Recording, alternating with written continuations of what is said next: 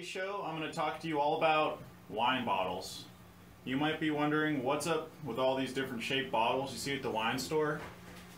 And I'll just kind of go through some of the history of why they're shaped the way they are and, you know, why those particular wines might be in those bottles. So the first bottle I want to talk about here, this is the Burgundy bottle. So the Burgundy bottle is identified by this kind of gentle sloping shoulder that it has.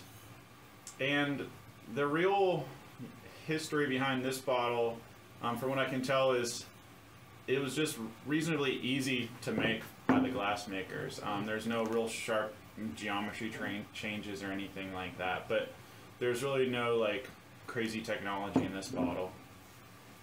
But what bottle kind of got popular shortly after the Burgundy was this one. So this here is called a Bordeaux bottle. So when you look at the difference, you can see the Bordeaux bottle has a really sharp shoulder here. And the other cool thing about the Bordeaux bottle is it's really flat. So you can stack this bottle one on top of the other if you have one of those diamond-shaped wine racks. Whereas this one, if you start stacking them, they can kind of lean and fall off. So as a home winemaker, you might want to consider, if you're not sure what you want, you might want to consider the Bordeaux bottle. This particular Bordeaux bottle has this little indent in the bottle, which I'm sure you've all seen.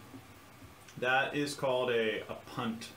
So the reasoning behind that, no one really knows for sure, but it could be one for like champagne bottles where before disgorging they could store them upside down. They can sort of stack them if they have this indent in the bottom. The other thing is it kind of makes it look like there's a little bit more wine in there than there really is. So the third type, and these are basically the top three types of bottles. So probably 98% of the wine in the store is going to be in one of these three bottles. So the third type is the Hock bottle. So this is, it's also called the Alsace. So this is a German style bottle, and wines like Rieslings and Gewürztramинers are usually found in this bottle. So this bottle, you'll notice, is a little bit taller and thinner than the other bottles, and it's got a really long transition period here. And this bottle, the theory behind this is, with the Rieslings, instead of shipping them across the ocean, they're shipping them up the Rhine River. So they're not on these big boats getting jostled around. They're on these small boats calmly going up the river, and there's really not a lot of space. So this nice compact design isn't necessarily as durable, but it's compact. So you have the same problem with this one where you can't really stack it very well on top of each other. So I mean, a rack like this, no problem. But a rack where you're stacking them on top of each other, it would be a little bit dangerous with this bottle. The Burgundy bottles, usually these bottles you find wines like Pinot Noir, Chardonnay. The Bordeaux bottles would be like your big reds, like your Cab Sauves and Merlots. And like I said, your whites, like your Rieslings and Gewürztramинers, your German style whites, are usually in these bottles. You'll notice I've got some greens, I've got some clears here. As a general rule of thumb, usually red wine goes in darker bottles, usually green, and white wine goes in clear. So you can actually kind of see, make sure it's not discolored or beginning to oxidize, make sure it's nice and clear like what you want. And the fourth style here I'll show you, and this is a different animal all of its own, is the champagne bottle. So this one is very kind of similar to the Burgundy bottle in shape, maybe a little bit more curvy, I guess you could say. But the big importance of this bottle is it has to hold up to high pressure, because champagne is bottle fermented usually after the primary fermentation to give it that bubbly texture. And had you tried to put champagne in a bottle like this, it's probably going to explode.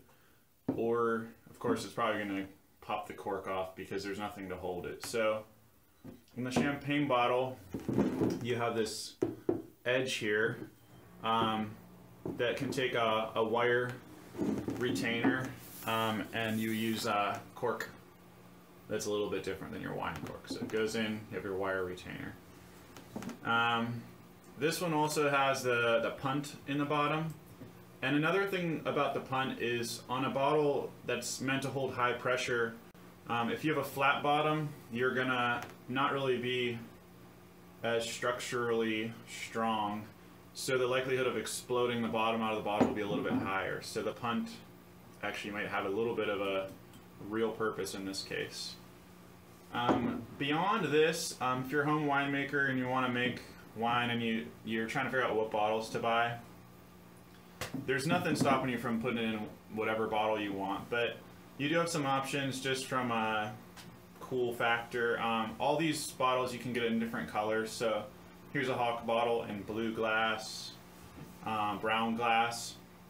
You also have the choice between cork tops and screw tops. So this one here has a screw top, which is getting more and more common nowadays. And finally, for those of you who want to save corks or you want to drink high volumes of wine at once, you have the Magnum bottle. So everything listed here is a 750 milliliter or a fifth of a gallon. This one here is a liter and a half, so it holds twice as much wine. If you want to have a party and you want to break it out, sometimes it's nice to bottle a few wines up in these. But I'll just kind of go over one last time. Basically the 4 styles that you really should know if you're a winemaker. The Burgundy, probably the oldest design of these. The Bordeaux, the Hock, and the Champagne. So hopefully from this you can maybe better decide what you want to buy when you're at the wine store looking to buy your 12-pack of bottles.